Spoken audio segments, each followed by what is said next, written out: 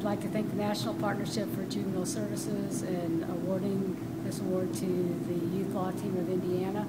We truly have a collaborative effort within Indiana, which includes a partnership with the Indiana Department of Correction, the Indiana Criminal Justice Institute, the Indiana Judicial Center, and the Supreme Court of Indiana.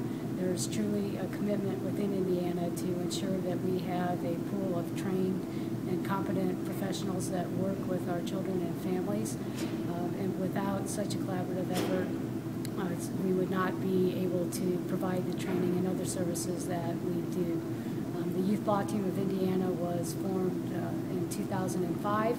Our mission is to positively impact the juvenile justice, education, and child welfare systems. And we do that through 4 main service areas.